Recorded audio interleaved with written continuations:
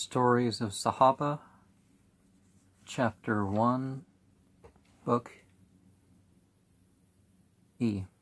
Part E. Abu Dharr al Ghifari embraces Islam. Abu Dharr al Ghifari radiyallahu anhu is famous among the Sahaba for his piety and knowledge. Ali radiyallahu anhu used to say, Abu Dharr is possessing such knowledge as other persons are unable to learn. Is it Dar or Dar? I think it's Dar. When he first got news of Rasulullah's Nubuwah, he sent his brother to go to Mecca and to find out about the person who claimed to be receiving divine revelation and news of the heavens. His brother returned after necessary inquiries and told him that he found Muhammad sallallahu alaihi wasallam to be a man of good habits and excellent of conduct, and that his wonderful revelations were neither poetry nor the sayings of the magicians, the sorcerers. This report did not satisfy him, but he decided to set out for Mecca and to find out the facts for himself. On reaching Mecca, he went straight to the Haram. He did not know Rasulullah sallallahu alaihi wasallam, and he did not consider it advisable under the circumstances prevailing at that time to inquire about him from anybody. When it became dark, Ali radiyallahu anhu noticed him, and seeing a stranger, could not ignore him. As hospitality and care for the travelers, the poor and the strangers were the Sahaba's second nature.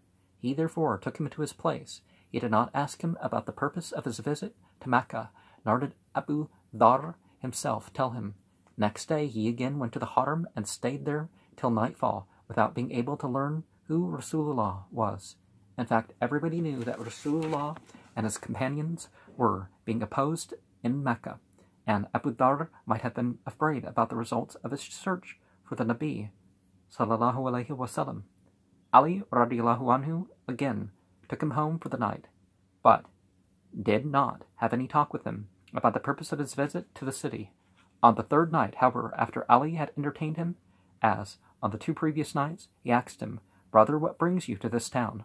Before replying, Abu Dharr took an undertaking from Ali radiyallahu anhu that he would speak the truth and that he would inquire from him about Muhammad sallallahu alaihi wasallam. Ali radiyallahu anhu replied, "He is truly the Rasul of Allah." Rasulullah. You accompany me tomorrow, and I shall take you to him, but you have to be very careful, lest people come to know of your association with me, and you get into trouble. When, on our way, I fear some trouble, I shall get aside, pretending some necessity or adjusting my shoes, and you will proceed ahead without stopping, so that the people may not connect us. Next day he followed Ali radiyallahu anhu, who took him before the Rasulullah sallallahu alaihi wasallam. In the very first meeting he embraced Islam. Rasulullah sallallahu alaihi wasallam, fearing that the Quraysh might harm him, told him not to disclose his acceptance of Islam, and told him to go back to his clan and return when the Muslimin had gained power. Abu Dharr radiyallahu anhu replied, "O Rasulullah, by him who is the master of my soul, I must go and recite the kalima in the midst of these non-believers." True to his word, he went straight to the Haram, and right in the midst of the crowd, and at the top of his voice, he recited Shahada. Ashhadu an la ilaha illallah wa ashhadu anna Muhammadar Rasulullah. I bear witness that there is no God except Allah. The singular definitive term for God in Arabic. And I bear witness that Muhammad sallallahu alaihi wasallam is the messenger of God. People fell upon him from all sides and would have beaten him to death if Abbas, Rasulullah's uncle, who had not till then embraced Islam, had not fallen upon him to save him. Abbas said to the mob, "Do you know who he is. He belongs to the Ghifar clan, who live on the route of our caravans to Syria. If he is killed, it will close the route to Syria, and we shall not be able to trade with that country." This appealed to their good sense, and they left him alone.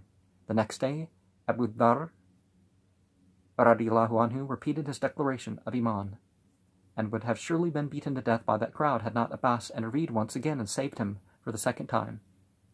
Now, the action of Abu Dharr radiallahu anhu was due to his great desire to proclaim the kalima among the non-believers, and the prohibition by Rasulullah sallallahu alaihi wasallam was due to his concern for Abu Dharr radiallahu anhu, so that he may not suffer hardships, endure hardships, which might prove too much for him. There is not the slightest disobedience in this story, since Rasulullah sallallahu alaihi wasallam himself was undergoing all sorts of hardships in spreading the message of Islam. Abu Dharr radiallahu anhu also thought it fit to follow his example, rather than to accept his permission to avoid danger. It was the spirit of Sahaba that took them to the heights of worldly and spiritual progress. When a person once recited the kalima and entered the fold of Islam, kalima is the word, no power on earth could turn him back. No oppression or tyranny could stop him from propagation of Islam. Now, if you fully enter into Islam, things are going to happen for you.